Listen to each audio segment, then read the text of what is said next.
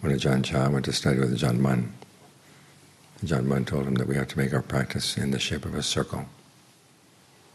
In other words, all year round, all around the clock. This is the end of the rains, the kirtan has been spread. A lot of people take this as a time to relax. They say, well, they worked extra hard during the rains, now it's time to relax.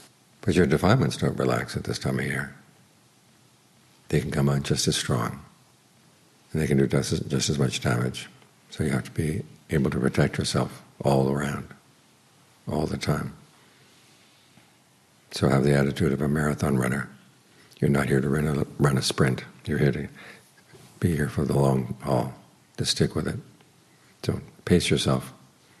You can make the long haul. And you find that as you pace yourself, you get more and more momentum. But the consistency is what's important. It's like having a fence around your house. If there are big gaps in the fence, then the fence becomes useless.